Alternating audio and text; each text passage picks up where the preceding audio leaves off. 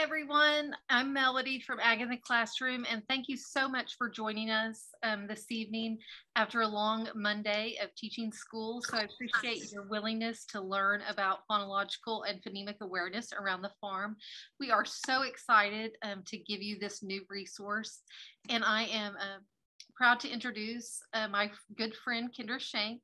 We've been friends on the Science of Reading journey for a long time now, and she is a national letters trainer, and she knows so much about phonological and phonemic awareness and just reading in general. I know you guys are going to learn a lot from her. I recognize several names on the list. I'm excited to see people.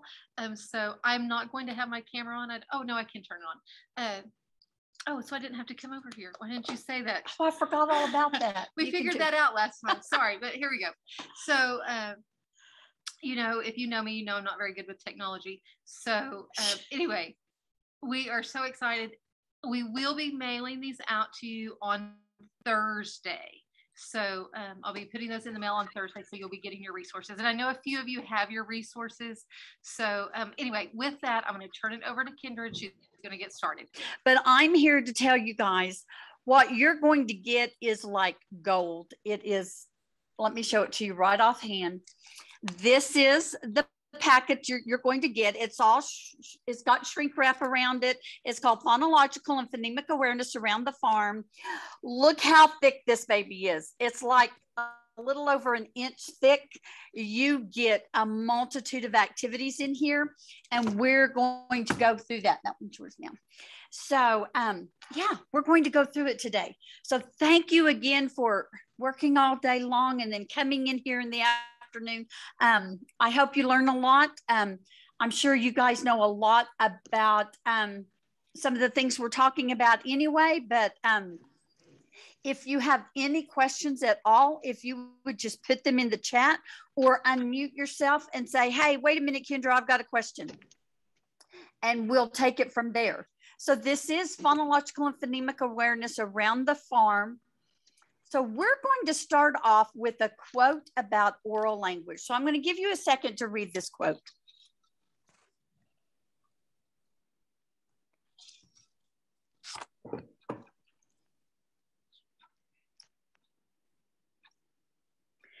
So anytime I talk about oral language to any group of teachers, I always start with this. If you are a pre-K teacher, you know that you get students that come to you ready to learn, and they're right here. But you also get students that come to you down here that are not ready to learn. What is it about this gap in between them when neither group has ever had any organized educational experience? Well, it's the oral language. They come either with a lot of oral language and a lot of vocabulary, or they come with little. So let's go on to this very next slide about oral language. And I know that this is Phonological and Phonemic Awareness Around the Farm, but the very first component in your packet, it deals with oral language and how to develop that with your students. So you can see right here that it's the foundation upon which literacy is developed. We know that students who live in language-rich environments, who live with talkative parents, parents who converse with them, that not only talk to them, but talk back and forth with them, those students come to us with a wide range of vocabulary, lots of oral language skills, and lots of words in their brain that they already are aware of. Those students that don't have that kind of background, they come to us with a lot less vocabulary. And that language, that interaction, that ability to know the words and recognize words they've heard, that is very important as the foundational development for students who are hopefully going to become skilled readers. The phonics stuff. Oh.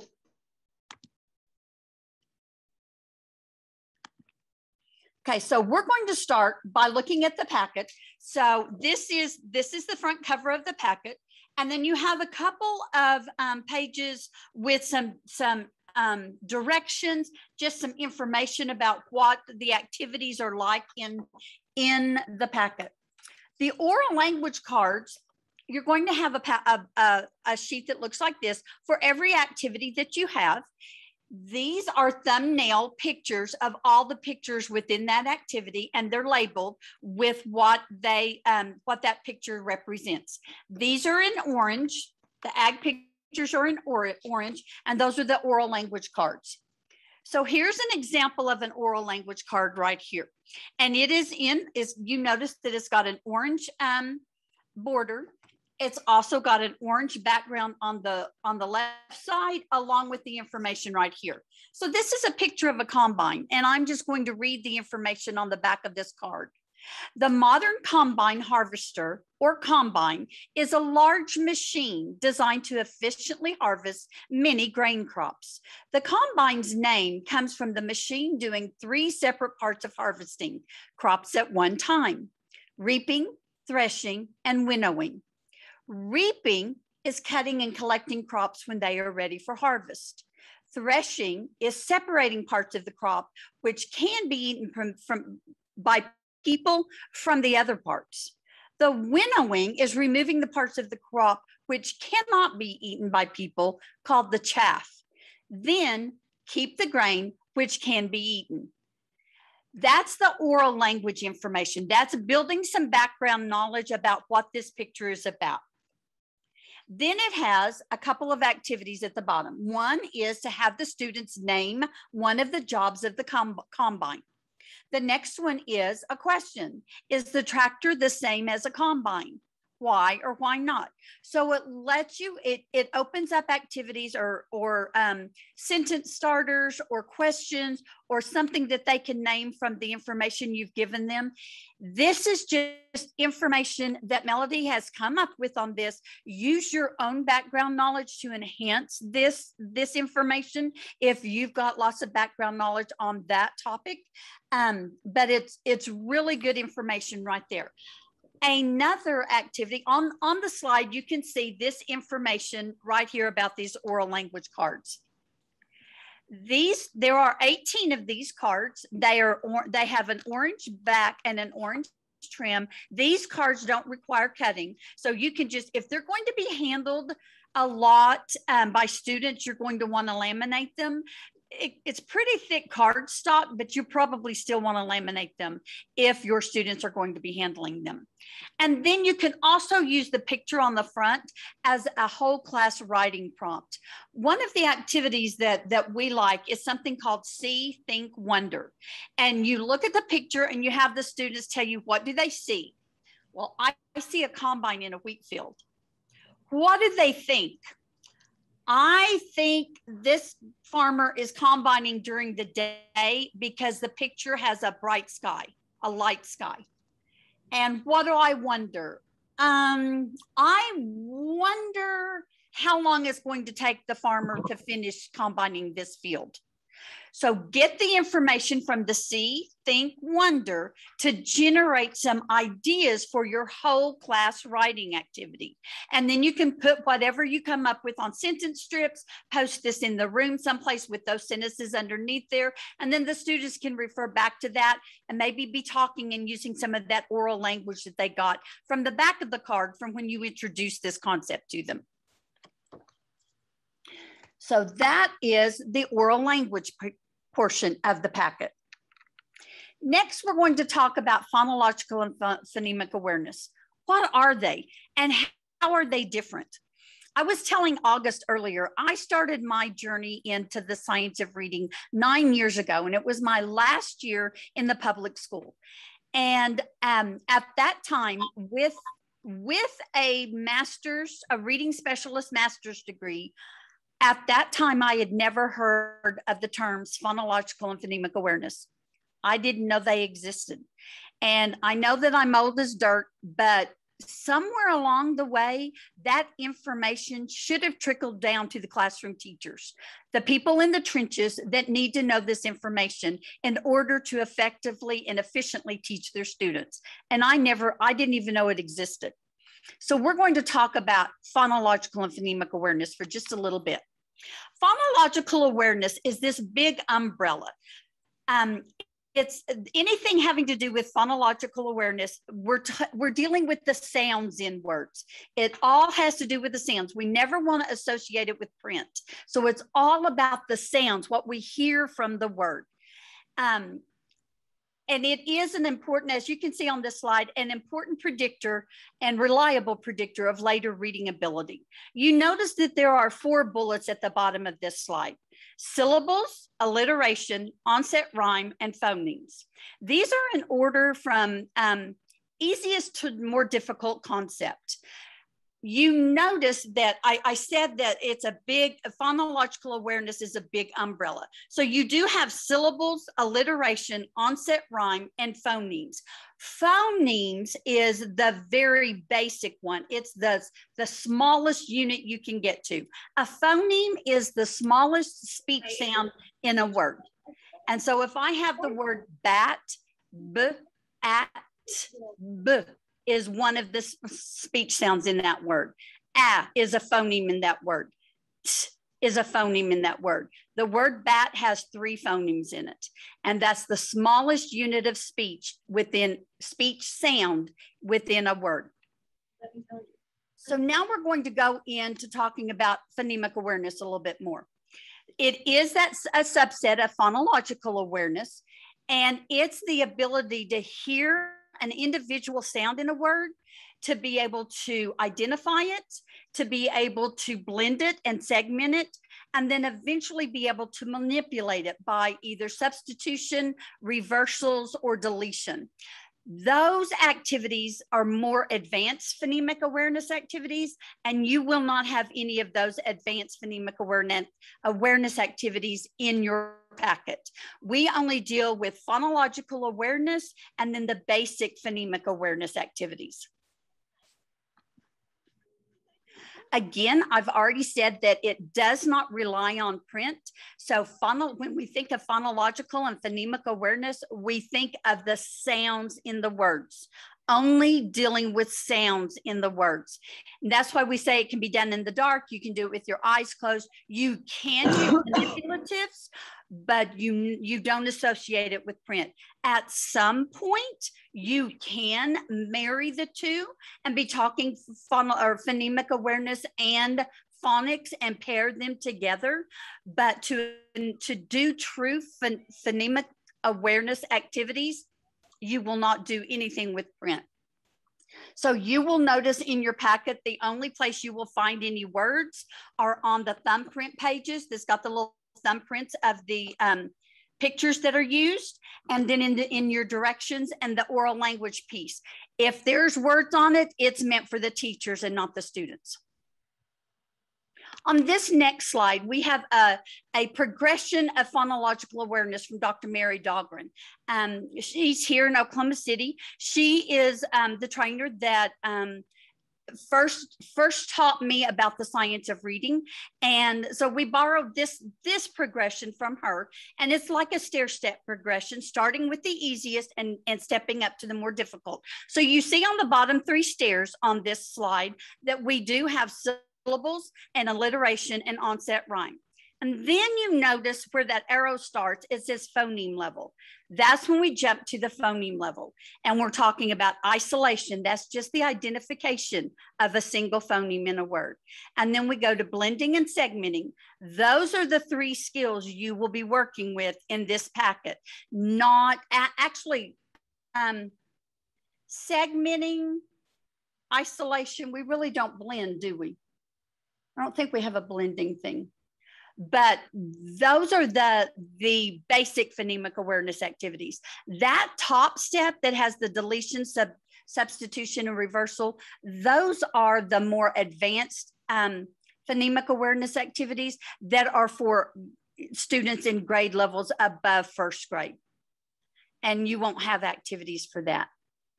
Here is another depiction of the levels of phonological awareness. This is based on the more recent work of Dr. David Kilpatrick. And you can see you've got the early phonological awareness skills right there on the top with those syllables, alliteration, and onset rhyme.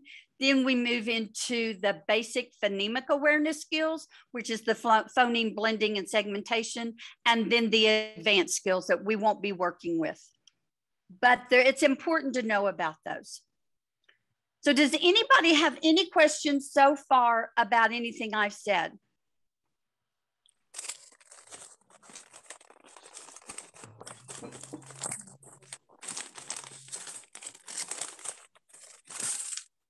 If you've got any questions, go ahead and make sure you type in the chat. Is that what you said? And where they teach. Oh, and where you teach, if you've not done that.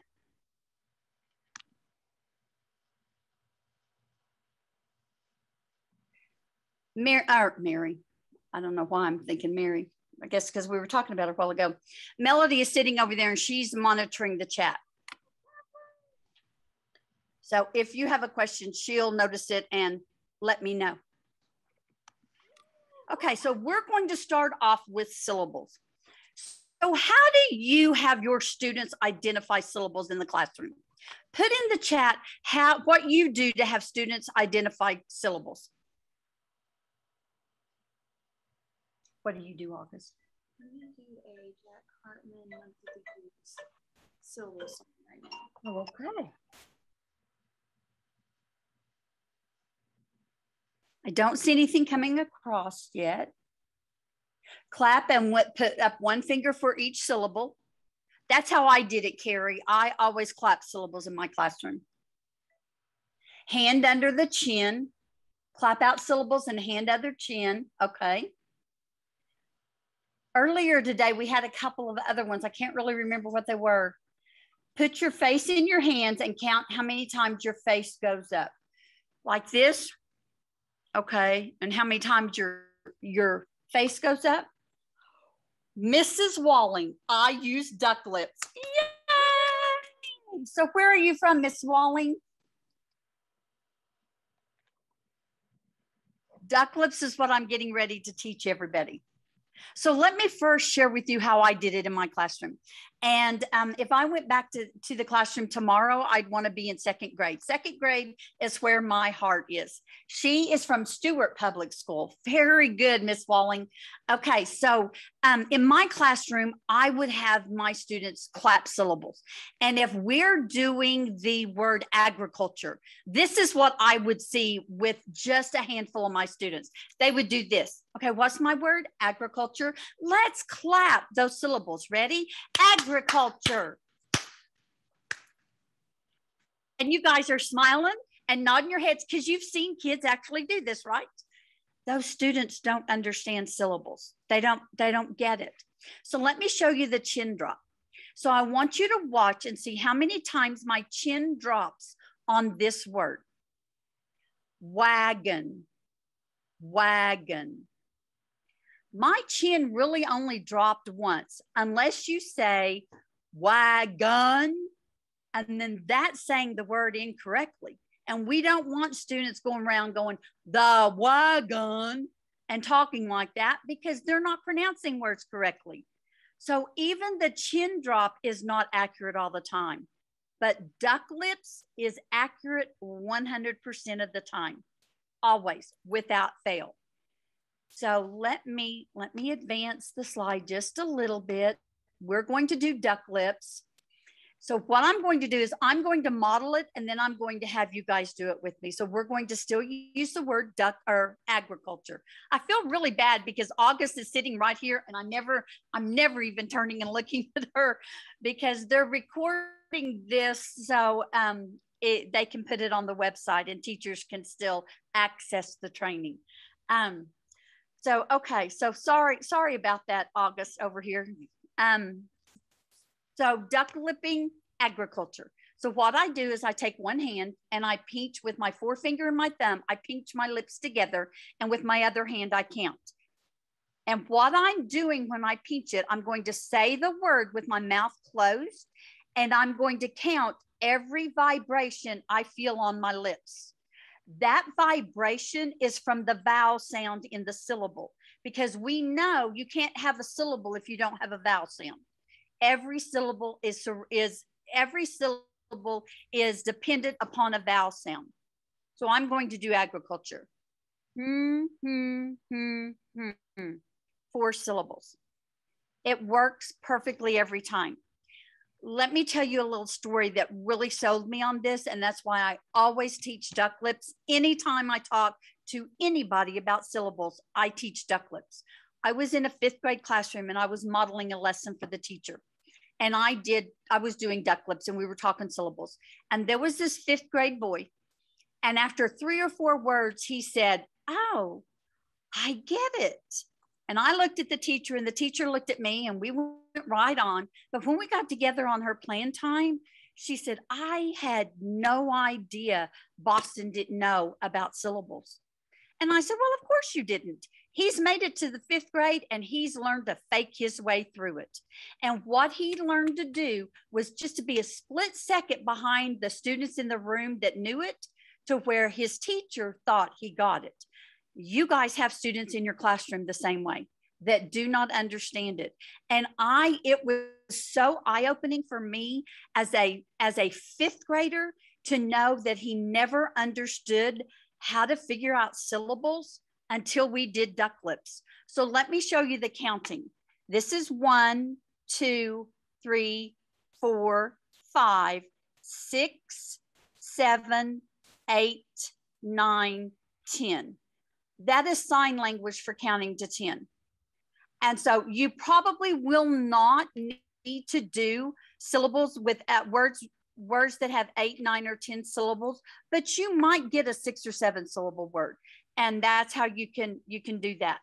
I've also had teachers that we would do multiplication and they clap with me and stay with me. And I say, "How many syllables?" And they go,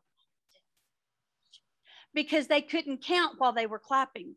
So doing this, you've got something to count as to count, and that's the vibrations of the vowels, and you can count with your other hand. So now let's do it together with the word agriculture. Ready? Do you feel that vibration on your lips? 4 vibrations, 4 syllables. And it works 100% of the time. Isn't it? Oh, I know. It's like, I can't wait to go back to school. But I worked with a group of teachers once, and I did a training with them on Monday, and then I was doing a second training with them on Thursday. And I had a kindergarten teacher come back on Thursday, and she said, "I just got to tell you, I did duck lips with my kindergartners Tuesday and Wednesday, and they loved it, and they got it. I thought they already had it, but now I know that they understand." And so her students were all about doing the duck lips. And if I can do it in front of a bunch of grownups and in front of a bunch of 5th grade boys, you guys can do it with your students. So now let's talk about the syllables and what's actually in your packet for syllables, will be in your packet for syllables. And I do see, Cheryl, you will receive your packet. They're not going to be mailed until after you get the training today. No, that's okay. I just remember looking over there and seeing that she didn't have it. No, you're fine. You've heard this now. This is what, your 4th time to hear this? I'm making sure everyone that's here gets their packet. Oh, she's doing the paperwork over there to make sure she gets all the orders ready for tomorrow to mail off. She's going to get them ready for the mail tonight. They'll be ready. They will go out on Thursday. Yours will go out on Thursday because we've got more. We're at 29 now. Yippee-ki-yay. Okay, so talking about syllables.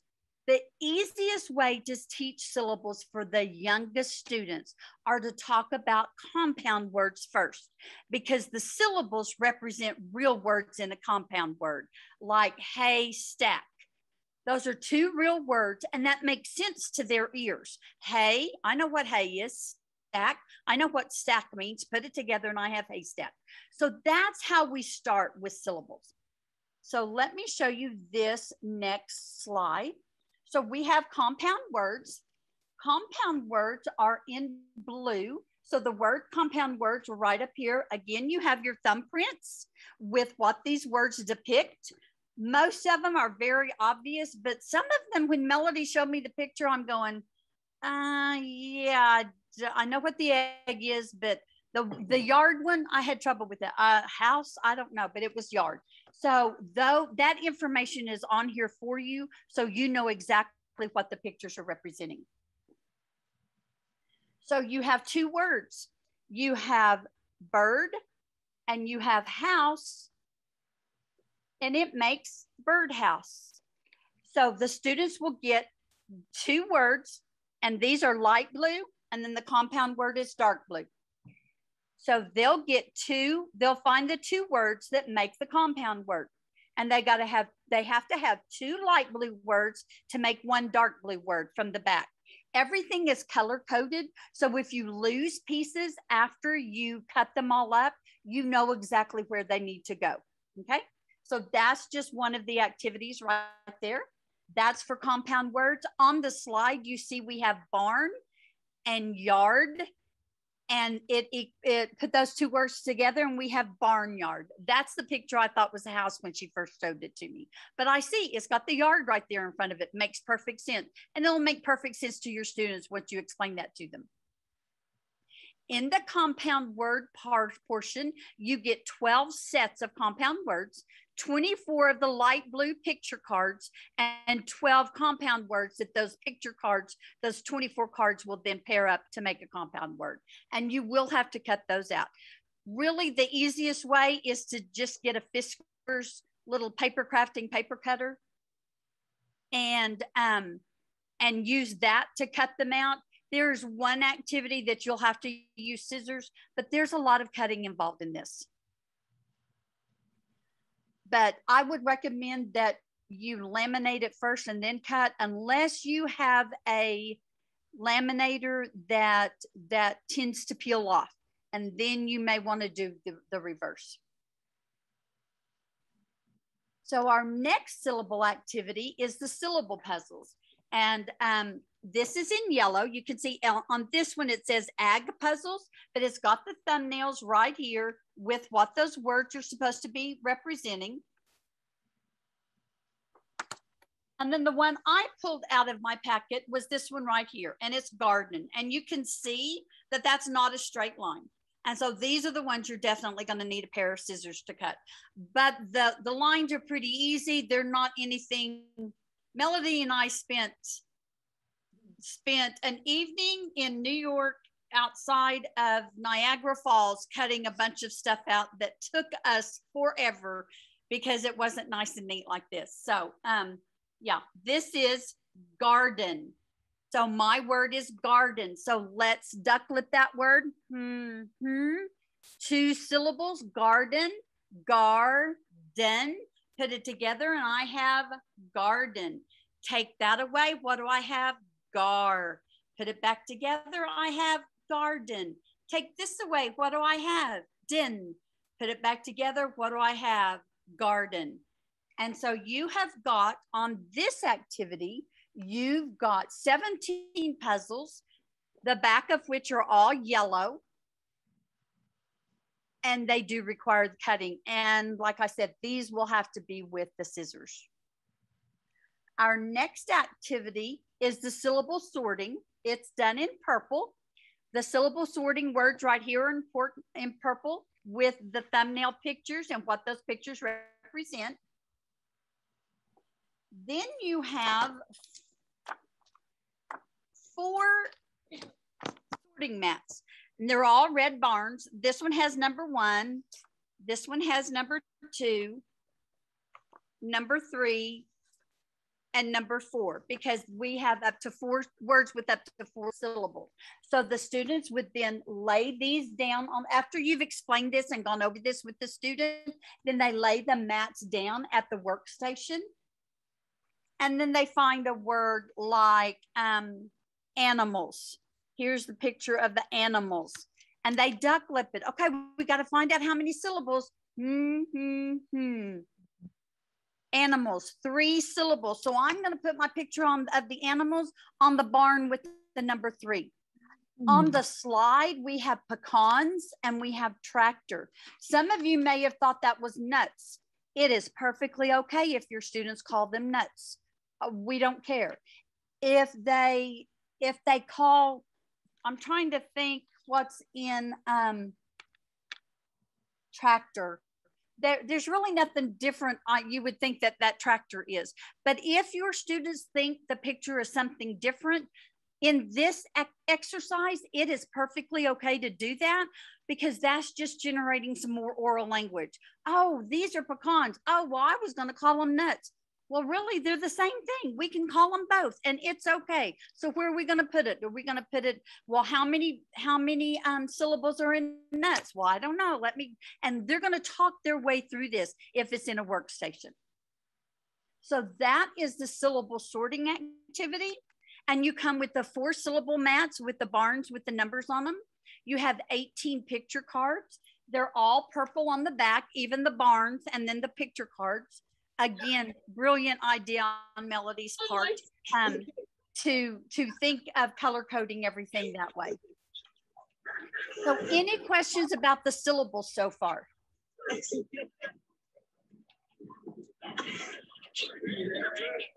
Okay. Okay.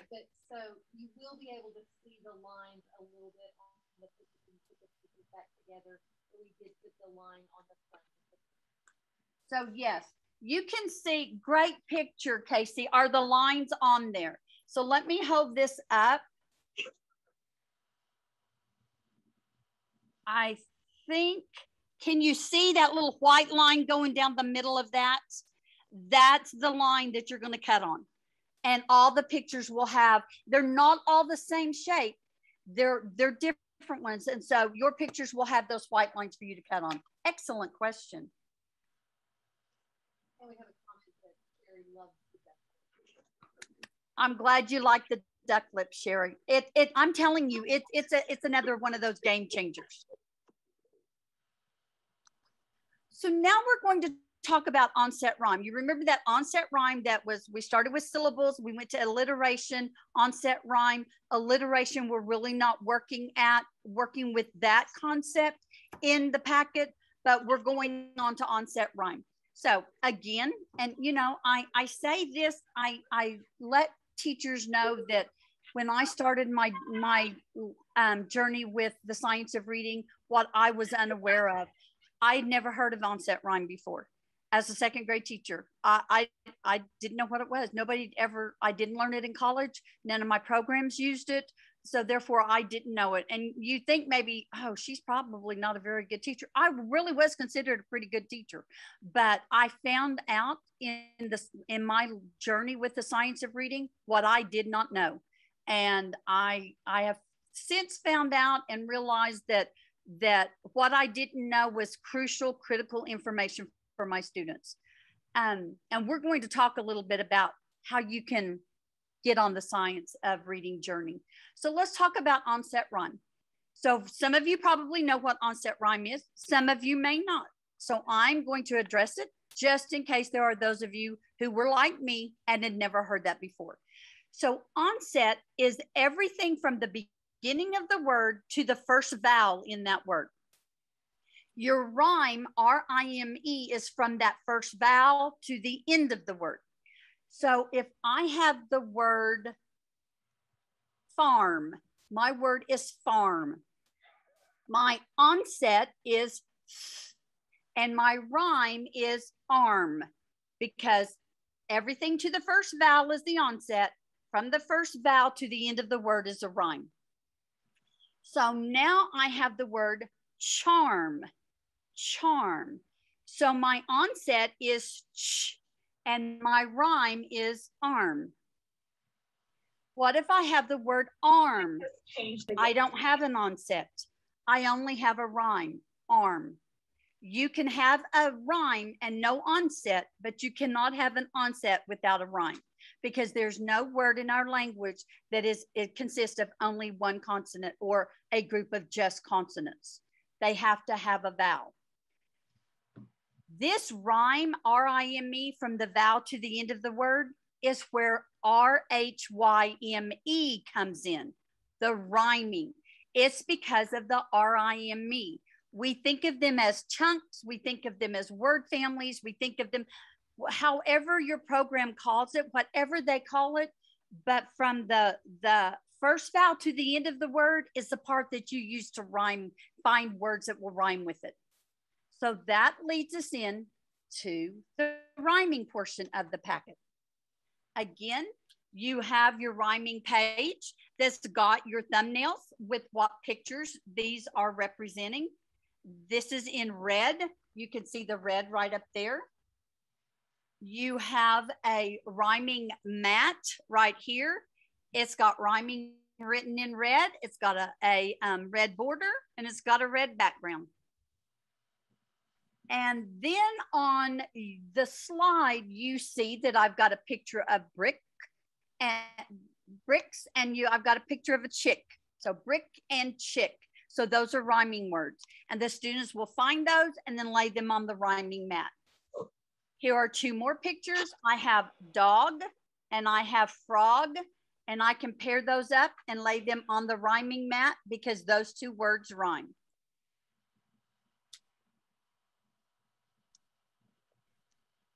In this part of your packet, you will have that one rhyming mat. You have 10 sets of rhyming pictures. They all have a red back and they do require cutting.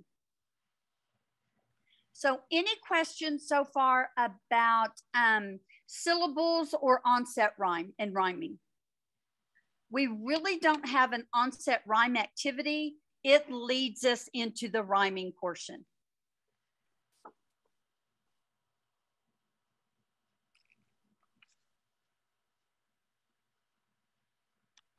Okay, so now we're going to go in, and that was all under the basic phonological awareness category. Now we're going into the early phonological awareness skills. Now we're going into the basic phonemic awareness skills. Phoneme isolation which is just the identification of a phoneme in a word. It's a pretty broad category because you can talk about the initial sound, you can talk about the final sound, or you can talk about that medial sound. This is written in this order because initial sounds are the easiest ones for students to be able to identify in a word. That initial sound. What sound does that word begin with? What's the beginning sound? What's the first sound? However you word it, that first sound is the easiest one for them to hear. The next, once they master initial sounds, then you go to final sounds because that's the next easiest one for them to master. Once they've mastered final sounds, then you go to the medial. Medial sounds are the hardest ones for students to hear. They get kind of lost between that first and that initial and final sound. So it's really harder for some students to identify that medial sound. So some activities you can do with this is say, what is the initial sound in the word, whatever. Which final sound do these words have in common? Asking those kinds of questions. I have to look at my notes right here. So some of you will remember on Sesame Street, they had something like that went like, one of these things is not like the other. One of these things just doesn't belong. On Sesame Street, they did that with vocabulary, but you can do it with initial, final, and medial sounds. We're only going to deal with initial sounds in the packet, okay? So in the next one, you've got, on the slide is called phoneme isolation, but it's actually in your packet called phoneme matching, and it's in green. Again, you've got your thumbnail pictures with what words that they represent. You have your phoneme matching mat, and it's got a green border and a green background. And then you've got phoneme matching cards. So you notice on this slide, I've put on the windmill and the watermelon. Doesn't matter that those words are really long. They can figure out what the beginning sound is in windmill and watermelon. They can tell that those two words begin with the same sound. I've also pulled out barn and butter. They both begin with the B sound. B, barn, butter. I am so glad that Melody included pictures like this. I have chickens. I have cheese. What's my beginning sound? Ch. They both begin with the letter C, but that's not what I'm talking about. I'm talking about the sound. So I'm really glad there's digraphs in here because ch is a sound, and cheese and chickens both begin with that ch sound. Now I want to, let me go on to this next slide. I want to show you. I keep saying Melody did this and Melody did this. This is Melody's baby. She is the one who came up with this idea. She bounced ideas off of me. She told me how it was going. She did this. She showed me the pictures. Every step along the way, I'm seeing all of this because we do spend a lot of time together. We are colleagues and we've done a lot of the same trainings and different things. I actually helped her edit these and make any revisions that needed to be and try to find any mistakes. But there's one that slipped by us. And if we're matching phonemes, that must mean that if I have a barn, I'm an initial phonemes, then I'm going to have another word that starts with the B sound, right? Well, you get all the way down here to farmer. Here's the farmer. And there's not another picture in this set that begins with the F sound. So, I mean, and it just like jumped out at me when we were cutting these up we were cutting them up for Ag in the Classroom conference, weren't we? And I said, oh my goodness, there's not another F word. And of course we had to laugh about the F word, but we realized that. So we decided, because, you know, I'm doing this presentation the next day at the Ag in the Classroom conference, and these have already been printed. I mean, they've printed 500 copies of this. So what are we going to do? We got to figure something out. So we decided, because of that picture, and let me show it to you up close again, that really could be a gardener, because she's standing by what looks to be a garden and holding an ear of corn. So you can make her be a gardener instead of a farmer, or you can pair farmer and sunflower and rooster and butter, because they've got the same ending sounds, that sound. Or you could take butter and birdhouse and barn and farmer and say which one of these don't belong. It could be your odd one out. So that gives you 3 ways that you can still use the farmer picture, because it's a pretty good picture. We don't want to leave any of these pictures out, because who was it that did the pictures? Whitney Wilkinson from Melody's division here at the Department of Ag came up with these pictures, and the pictures are awesome. They are phenomenal. So that just gives you a way to use that. Make a mistake wearing the wrong concealer. You can't try concealers on in store. Shade matching online. So you notice on this slide, I've got the words wheat and wheelbarrow. So I'm going to talk about this, because on one of the deals, I did have windmill and watermelon. That was on the slide. So if you have ever ventured into letters training or the science of reading, and some of you may already be registered to do that letters training, you will hear this in Unit 2, actually, that in the English language, the sound that WH represents is slowly, it's not slowly leaving, it's almost gone from our language.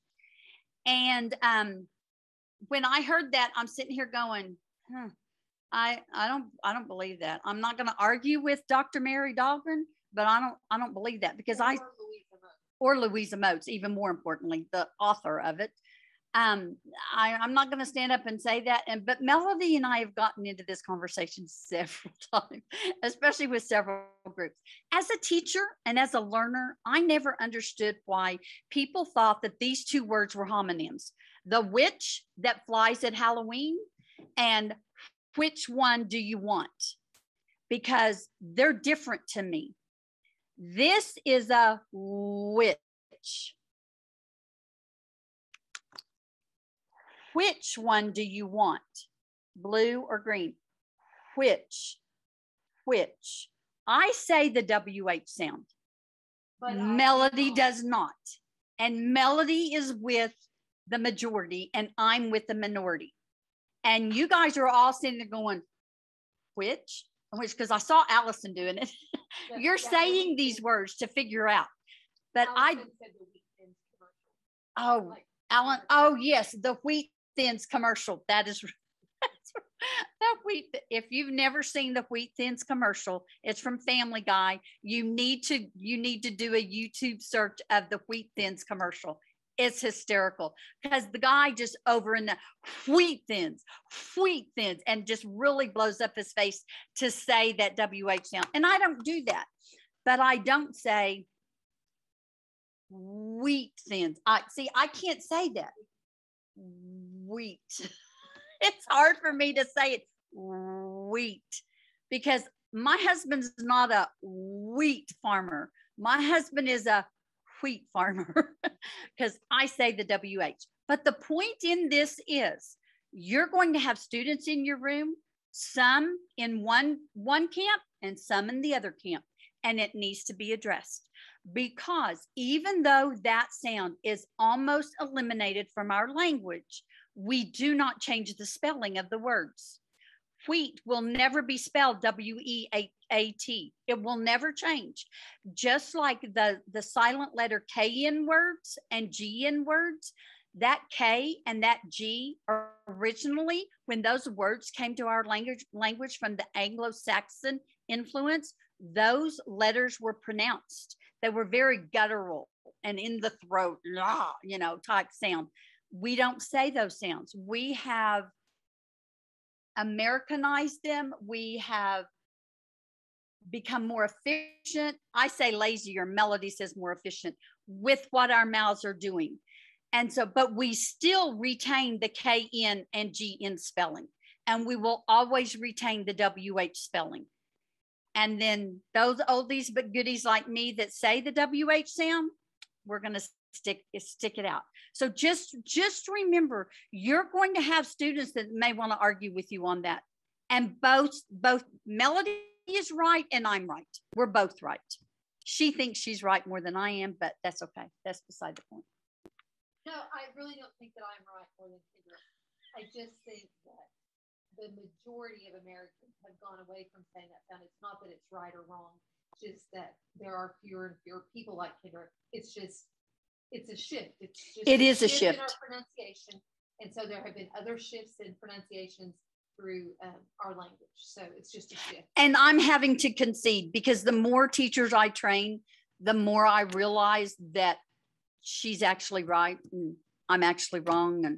But that's between us. I'm never going to admit that to her.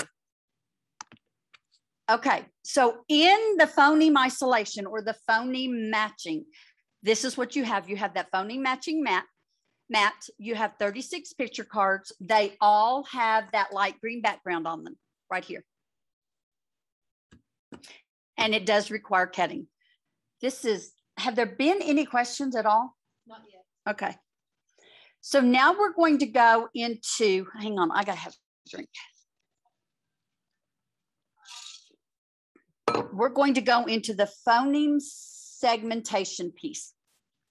So when I presented this for Melody at the Ag in the Classroom conference this summer, there was a teacher that said, and I'm so glad she did, she said, our program has those Elkonin box, but I just didn't know how to use them. So I'm going to show you how to use Elkonin boxes. And I have my handy dandy board. And what this actually is a magnetic calendar from Walmart, cheap. I took duct tape, cut it in half, and covered the days of the week. And now I have a phoneme graphing board or an Elkonin box board that's magnetic. So I am going to do, I'm trying to move this to where you can see this. So we're going to do the word barn. So first we're going to see how many sounds do we have in barn. Can you see this all right? Okay. So first we're going to see how many sounds we have in barn. B, R, N, barn. 3 sounds. So I need 3 chips. So I'm going to put my chips under that first row. Now, it's real important when you have your students do this that they're pushing and saying the sound. First sound is B. Second sound is R. Third sound is N. What's my word? Barn. Anytime you break a word up into sounds, always pull it back together and segment it back together. So let's see. Let's do pond. Pond. So let's tap out the sounds in pond. P, A, N, D. Pond. 4 sounds. So I need, whoa, doggies. I need 4 chips. First sound. Second sound. Ah. Third sound. N. Fourth sound. D. Pond. And your students, you'll get to where you can stop. You don't have to say what's the word. You just run your finger underneath it and they're able to do it. So that's how you use Elkonin boxes. A step further is when you actually start using print with this. And remember, I said that it gets to the point that you can do some phonological, phonemic awareness activities and associate it with print. This is a real good thing to do with spelling once they get to spelling. And then what you would do is you'd say, okay, what was that first sound? How would you write that? And then they write a P. What's this second sound? Ah, how would you write that? O, and they write the letter O. Third sound, N, how would you write that? N, and you so write it. Last sound, D, how would you write that? D, good, write it. And then they're learning to spell the words. But for this activity, we never associate print with it. So this leads us into the next activity, and you will need small objects to segment the words. You can use chips, you can use math manipulatives, you can get a round circle punch at Hobby Lobby, I mean, in the paper crafting department or at Walmart, and just punch out a bunch of construction paper. And then you don't have anything like a magnet or a math manipulative that they're losing all the time. So now on this, you have, again, and this is done in dark green, you have the phoneme counting, which has the thumbnails of the pictures. And then we have 2, 3, 4, and 5 phoneme words. Here's the examples right here. So we've got example of hay, a, hay, goat, g-o-t, goat. On these cards, and these are actual pictures of the cards, there's only the number of boxes the number of boxes equal the number of sounds in the word. So you can't go wrong with this. If you don't know what those sounds are, and you have trouble with this, let Melody know, because she'll, oh, you can do that. She will, she'll be able to help you out, because the teachers that are unfamiliar with how to do this, usually what trips them up is they try to make the number of letters equal the number of sounds. And sometimes that's a 1-to-1 match, like in pond. But in pie, that is not a 1-to-1 match. Pie is a 3-letter word, but there's only 2 sounds. I, pie. So here's the picture of the pie. This one right here is soil. And so it would be oil. And actually, were you not going to type these up? I'm doing it right now. Oh, she's doing it right now. We talked about doing this after Ag in the Classroom conference. This is a picture of fruit. So that UI together represents that long U sound. And then this is peaches. P-E-ch-e-z. And so each box represents a sound.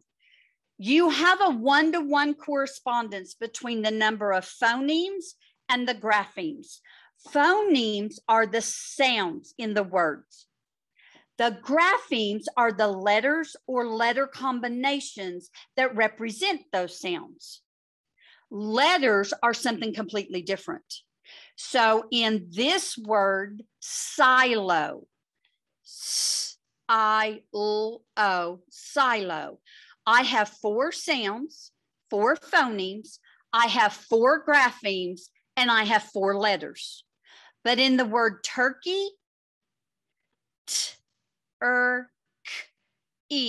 turkey, I have 4 sounds or phonemes, I have 4 graphemes, but I have 6 letters, because the UR represents the sound and the EY represents the long E sound at the end of the word.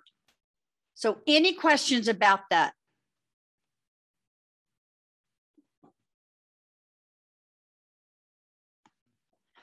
In this part of the packet, you have 30 cards. This is my favorite part of the packet. You've got 30 cards. They all have this dark green background. You don't have to cut anything on there, but it does require some kind of manipulative, chips or coins or pieces of paper or something. It requires them to move something. The key thing is to always ensure that as they're pushing it up into the box, they're saying the sound. It's that movement, that hand-eye, I'm hearing it, I'm saying it, I'm pushing it. It all helps it Velcro in the brain that much better. All of the activities you guys have encountered so far today in the presentation it's all wordplay. And students love to do wordplay. That's why they like the sing songs, those rhyming songs and the Peter Piper picked a peck of pickled peppers things, and the ones who can do Pig Latin. And I have never been able to do Pig Latin. So if you are somebody that is really good at speaking Pig Latin, you have got a really good phonological processor in your brain. I can't do that, but it's fun to do. Wordplay is fun with students. And the whole thing about it is they're learning something so important while they think they're just playing. They don't think they're learning. They're doing it with pictures and manipulatives and all sorts of stuff. It's fun stuff to do. And they love to play with words, and they like listening to the sounds, because it doesn't matter how ready they are for reading, to listen to the sounds of words. Hearing all these sounds in these words will make them more prepared to become skilled and fluent readers. So I want to thank you for joining me today. We really appreciate this.